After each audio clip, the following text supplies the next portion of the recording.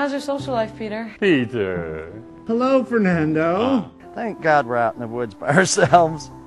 I don't know who would understand this. I'll never understand why you and Barry aren't together. Might find the love of your life.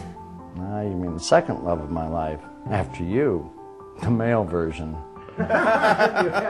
He came in wearing a cape. A cape? A cape.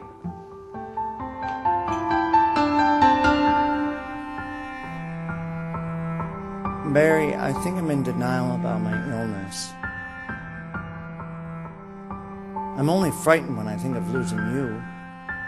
Is it possible, Barry, to find a love like I had with Becky, but with a man?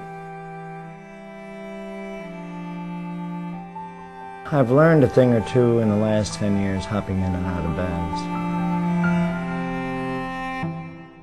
You boys mind telling me what's going on here?